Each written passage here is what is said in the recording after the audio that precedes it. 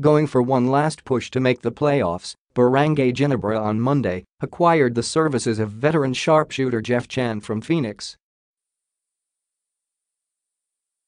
The Gin Kings traded the rights to their first-round pick in the 2018 PBA draft in exchange for Chan, the league announced on its Twitter account. Chan gives Ginebra, which is currently outside the playoff picture in ninth place, some depth in the wing position and additional outside threat. The Gin Kings have only won 3 of their first 8 games and will need to sweep their last 3 games to avoid any complications of making it to the quarterfinals. At 34, Chan remains a reliable contributor.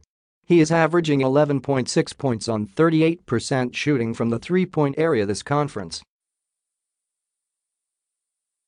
The former national team mainstay finished with 26 points against rain or shine in his final game for the Fuel Masters on Saturday.